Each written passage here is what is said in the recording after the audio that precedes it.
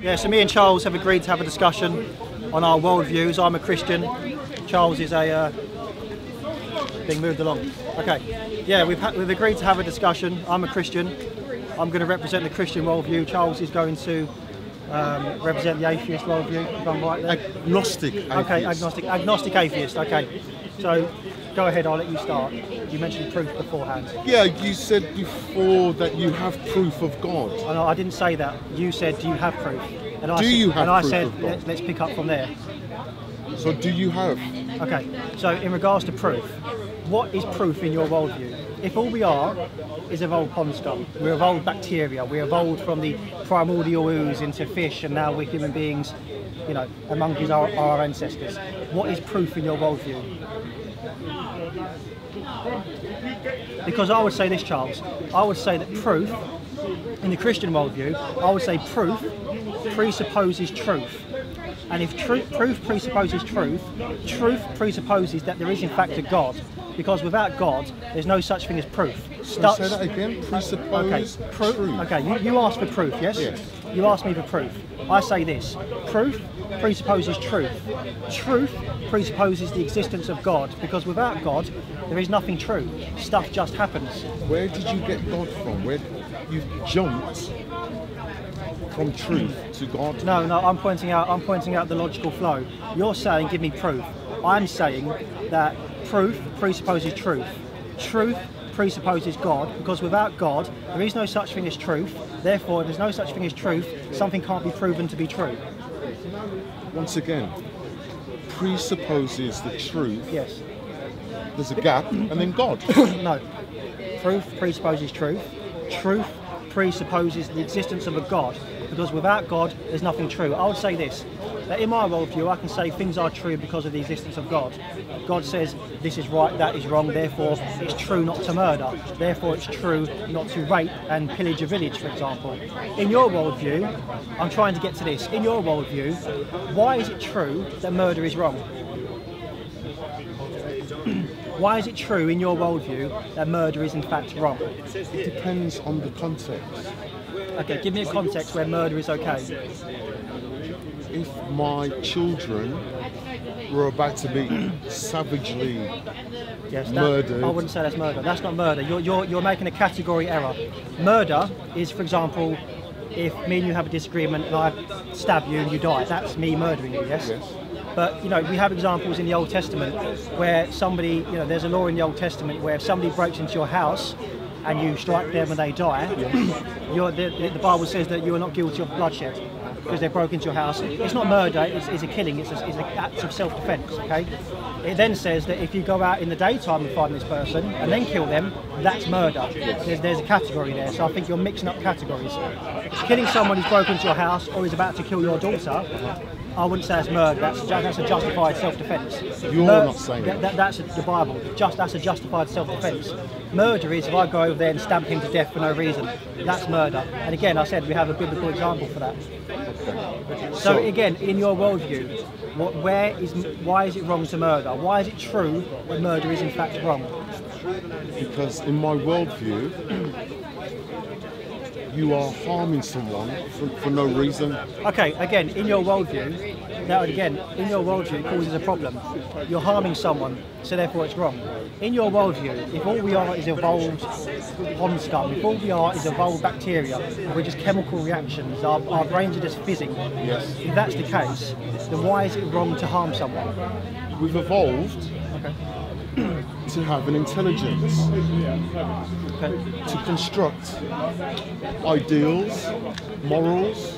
We can do that. So if we evolved in a different way, yes, where we said murder is in fact right, would it then be right? That's a hypothetical one. Well, of course, yeah, but but you're saying that we evolved to say, we evolved to make these rules, that this is right and that's wrong. If we evolved in another way, and we said murder is right and letting other people live is wrong, would that then be okay in your worldview? To be consistent. To be consistent, you're using a hypothetical. Okay, let's not go over hypothetical, let's go over fact, because ultimately your argument is the society makes the rules, might makes right, and we have to follow that. Okay, I won't use a hypothetical, I'll use a real life example.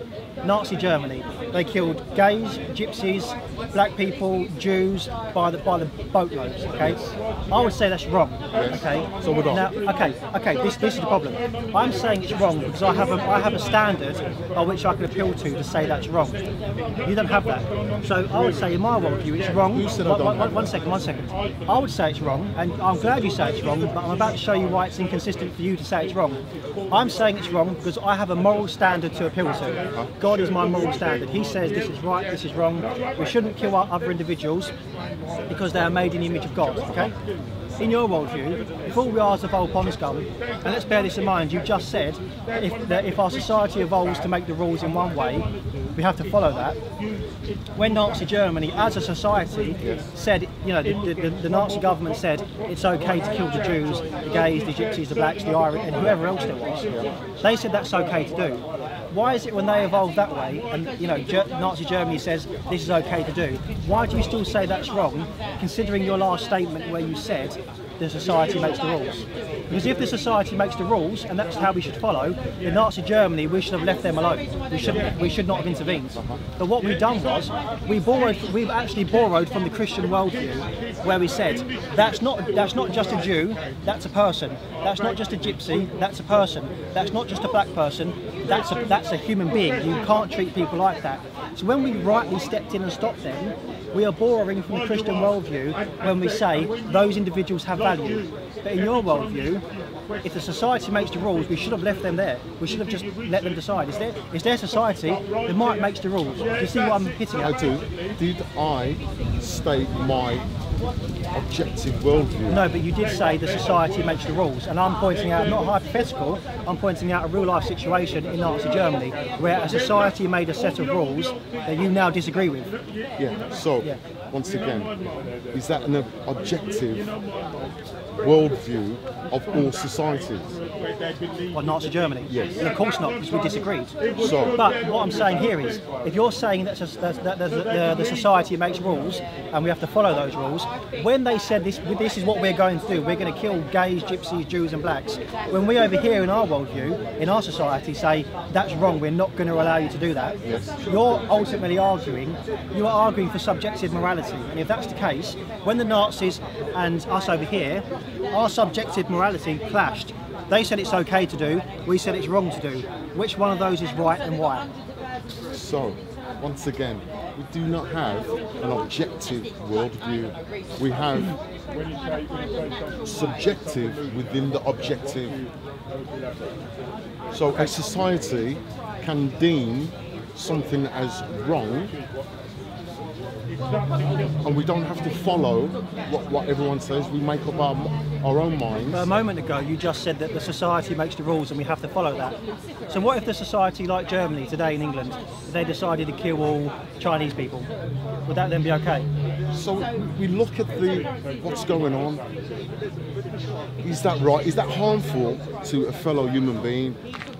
If it's wrong, then we can object it. But this goes back to my original point. In your worldview, why is it wrong to harm someone? Because you're going to rightly say it's wrong to harm someone because it is damaging to the society, it causes individual pain, therefore we shouldn't do it.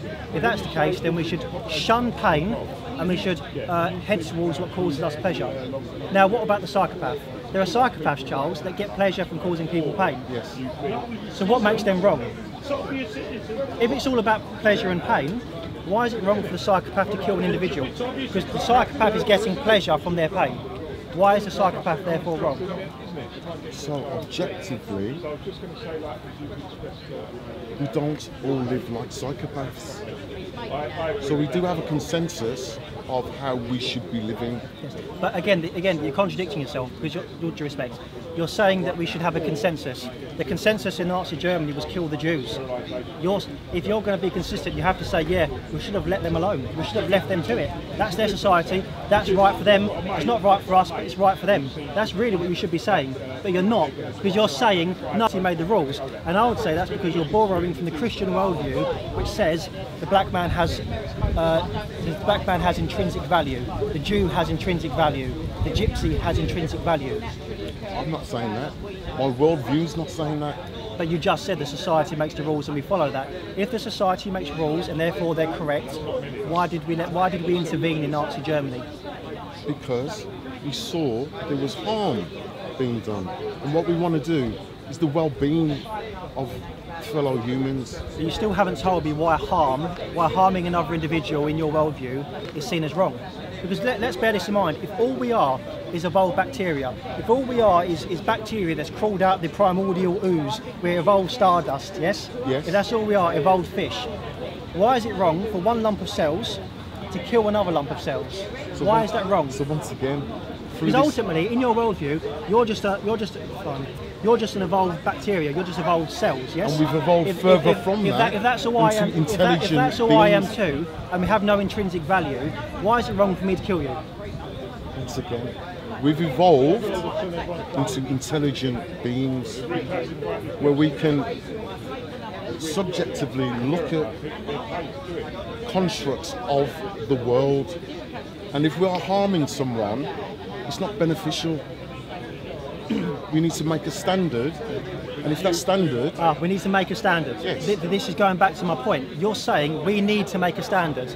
Nazi Germany made a standard. Mao Zedong made a standard. Robert Mugabe has made a standard. But me and you would both sit here now and say their standard of morality is wrong. Yes. Why is our standard of morality correct and theirs wrong? I can say from a Christian perspective, their morality, what they're doing, their subjective standard of morality, it's wrong because God says you shall not kill your neighbour. God says you shall love your neighbour. Okay? In your worldview, stuff just happens. There's neither good nor bad. Stuff just happens. It's one lump of cells. All we are in this field today, all we are is evolved cells just bumping into each other. So why is it wrong to kill each other? We have formed an intelligent way how to live. And some of these intelligent societies that you say are formed decide to gas 6 million Jews. And we're not always 100% correct, so we have to reevaluate. Okay, so if their standard, if the Nazi Germany standard isn't correct, then what standard do you compare that to? I compare that to the standard God has given us: love your neighbour, do not kill, you treat others how you want to be treated. I can judge that by God's standard. What standard do you have to judge that by? Because ultimately, you're going to say, well, I judge that by my subjective standards. They're going to say, well, I'm also judging it by my subjective standard, and I come out on the end where we have to kill Jews. You come out on the end where we don't kill Jews. So there seems to be a contradiction and a conflict between your subjective moralities within these different societies. Do you see my point?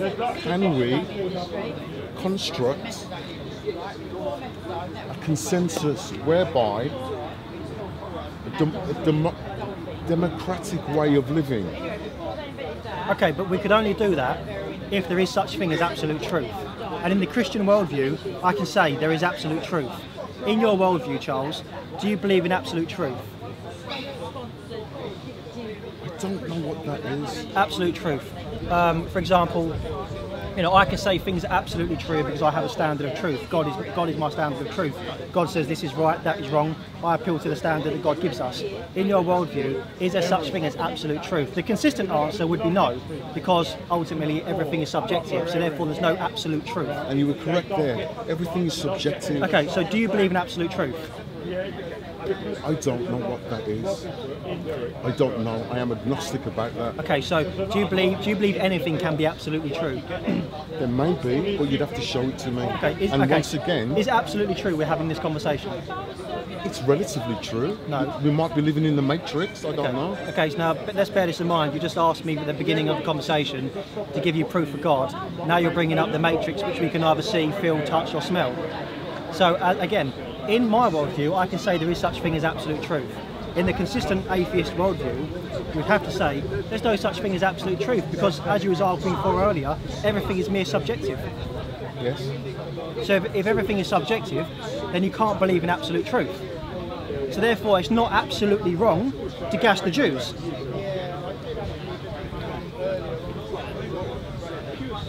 We have set up You're going back to democracy. No, you're going back to, you're missing. Go back. No, you're going back to it, but we've already addressed that. you're going back to a point that's already been answered.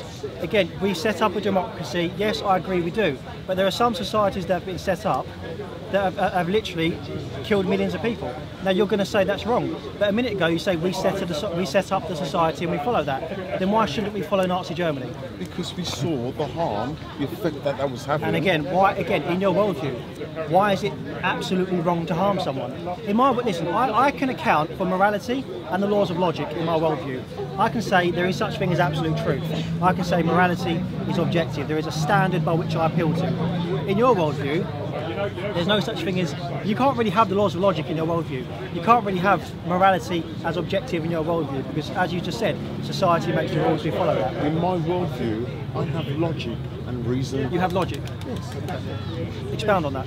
So, I have a brain that thinks about things and comes to a logical conclusion. Hitler's logical conclusion was he could kill the Jews. Why is your logical conclusion better than his? So without a God, why is your logical conclusion that says we should save the lives of the Jews right in comparison to Hitler's brain, which says we should kill the Jews? Why is your subjective morality right and his wrong? Why are we killing another human being?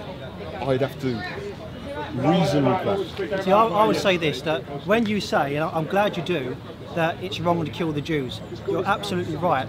And I say that because, but when you do say that, sorry, I think you're stepping into my worldview. You step into my worldview when you say it's absolutely wrong to kill the Jews. You step into the Christian worldview, because from the Christian perspective, everyone has intrinsic value. We are image bearers of God. We are made in the image of God. In the atheist, agnostic worldview, where there is no affirmation of God, stuff just happens. Stuff just happens. There's no such thing as truth. Everything is subjective. You're kind of generalising. Stuff does happen, and we have to evaluate it, look at it, reason with it, and come to a logical conclusion. And killing fellow human beings is not beneficial. And I don't think that we need a God for this. We have enough faculty and brain to reason. Do you know what happens when you have a godless society? People often say, you know, religion has caused more deaths. Yes, there have been religious wars, but one second. Yeah, that's him. Yeah. Cash. Sorry, what was I saying? Yeah. So I need a God to tell me the golden rules. Sorry. Well, without God, you're left up to your own devices, and without God, if we're going to be consistent, you end up with the Adolf Hitlers who say, I think it's right to kill Jews, and then you end up with the Charles who says, no, that's wrong. So again, without God, how do we determine, without an absolute objective standard to appeal to, how do we determine which one of those is right and which one is wrong? And you will say harm. Well, yes, ultimately what you're arguing for is the pleasure and harm. We should go for pleasure, shun what harms us. There are psychopaths that get pleasure from causing people harm. Does that mean because they get pleasure, therefore it's correct? So a psychopath is ultimately harming somebody, and we need to stop that. Why? Because if all we are is brain fizz, if all we are is evolved pond scum, bacteria, it doesn't matter. You're going back again. No, because I'm trying to get to the point. It doesn't matter. Ultimately, in a world where we have no intrinsic value, where there is no God, you know, there's nothing after this life. Nothing matters. Nothing matters. You're simplifying this primeval soup. We've evolved. We have now morals, intelligence, logic, Where do morals reason. come from? Where do morals come from? Where do morals come Yes, from? where does right and wrong come from?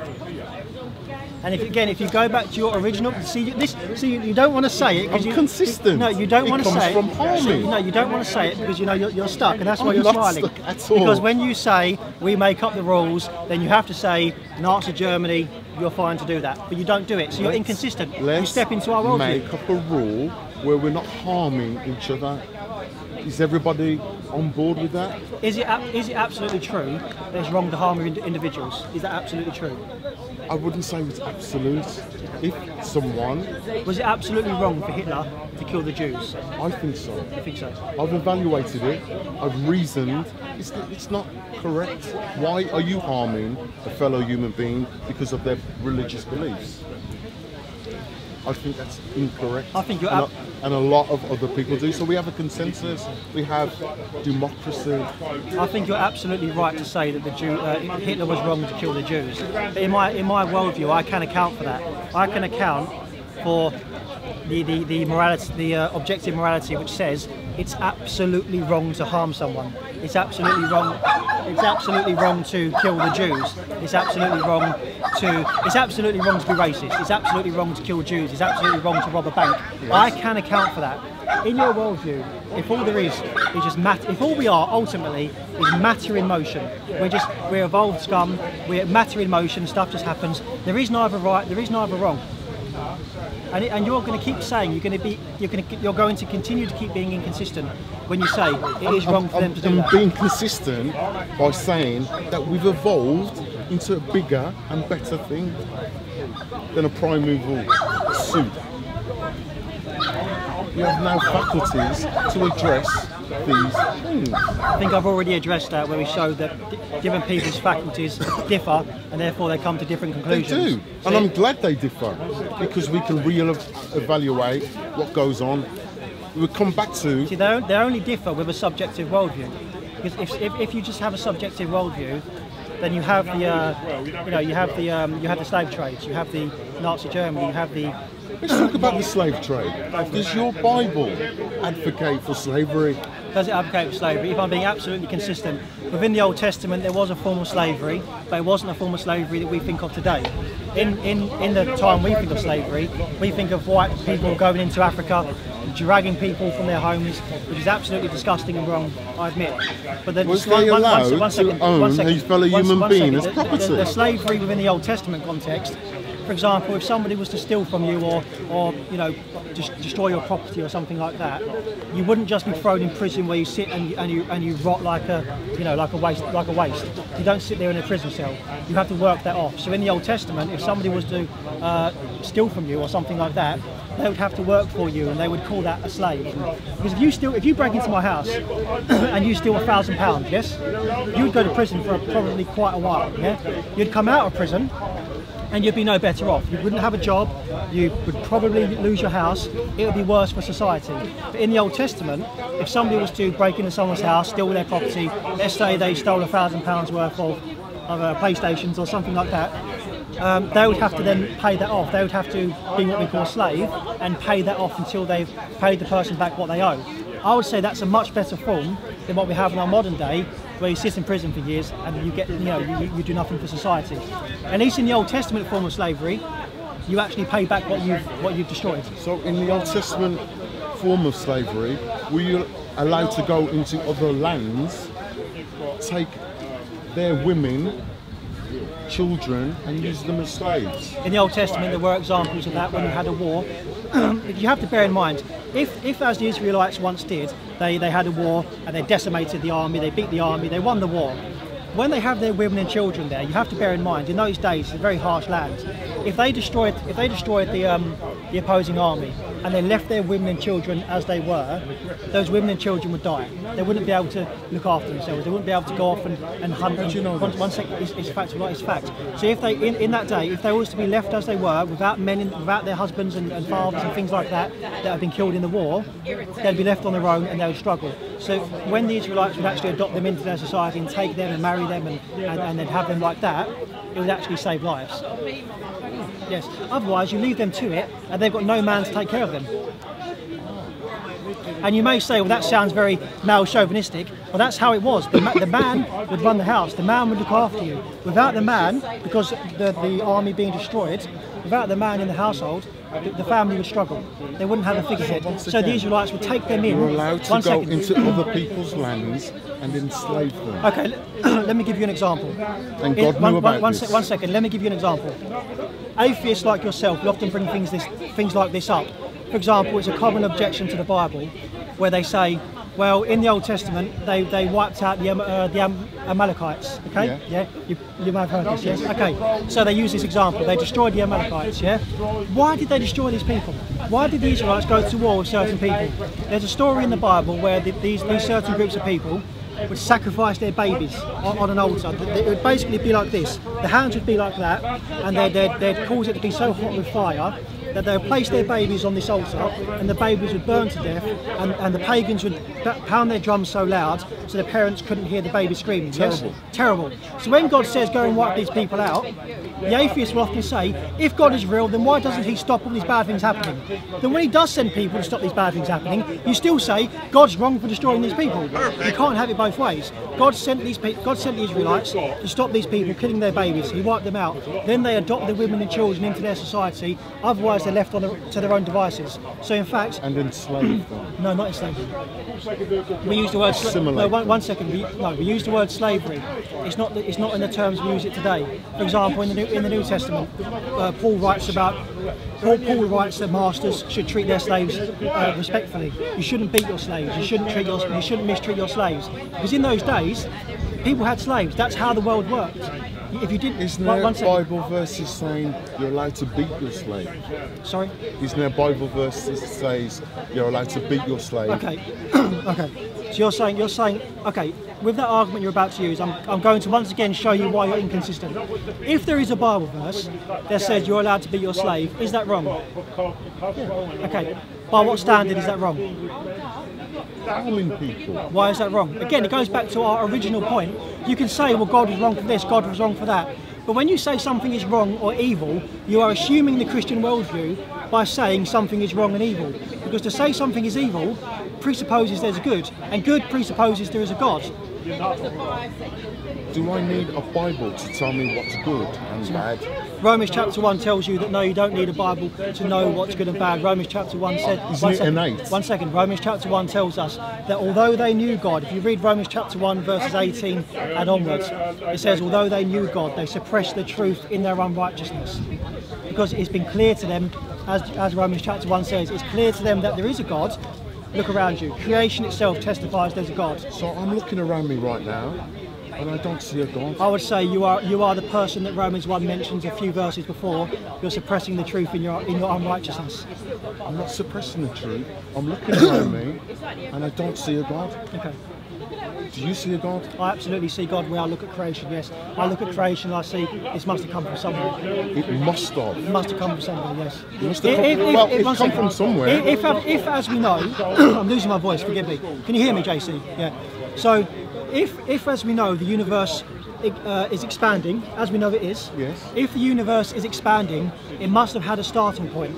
And to have a starting point, it must have had a starter. It must have had someone to cause it. And you might then say, okay, but if that's the case, then who created God? And the Christian response is this. Are you talking for me? I am talking for you, yes. Oh. And the Christian response is this, is that when people say, well, who created God?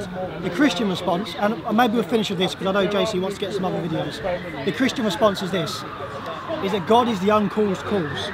Is it? Because if God had a creator, then that God who created God must have also had a creator. Imagine this, imagine there's a sniper in the army, yes? Yeah. And he needs to get permission off his commander to take the shot. Yes. Let's imagine that commander needs to get permission off his commander, and it goes back and back and back. If there's no one to say, take the shot will never get taken. It's the same thing with creation. There needs to be a first cause, and that first cause must be uncaused to cause everything else. Otherwise it's called an infinite regression. It goes back and back and back, and that doesn't work. It doesn't work. But I'm losing my voice now. Maybe right. we could... You've spoken quite a lot, no? I did, yeah. You've spoken for me. I did, yeah, I did. I had to make some good arguments. You can do a quick wrap up about this discussion, and then I'll Cool. Yeah. Right, Ben, what happened there? Okay, yeah, forgive me, I'm losing my voice. Charles is a very nice man. We spoke a few times before. I do think he has some inconsistencies in his worldview because he makes claims like the Nazi Germany was wrong for killing the gays, the gypsies, the Jews and the black people. I point out that's wrong from the Christian perspective because we can actually account for morality. We can say it's wrong to murder because we are made in the image of God. As image bearers of God, it's wrong to harm another human being. God says in his word, love your neighbour as yourself, do not murder, etc, etc. So therefore we have a standard to appeal to. From the atheist worldview, there is no standard to appeal to. Ultimately, if all we are is evolved pond scum, stardust, we've crawled out of the primordial ooze, then ultimately we are just brain fizz. We're a chemical reaction. We are matter in motion. Therefore, if somebody gets killed, it doesn't matter, stuff just happens. So I think what you should do is look into the atheist worldview, where they cannot account for morality, you cannot account for the laws of logic. In the Christian worldview, we can in fact account for both of those things. Thank you. Thank you, Wayne.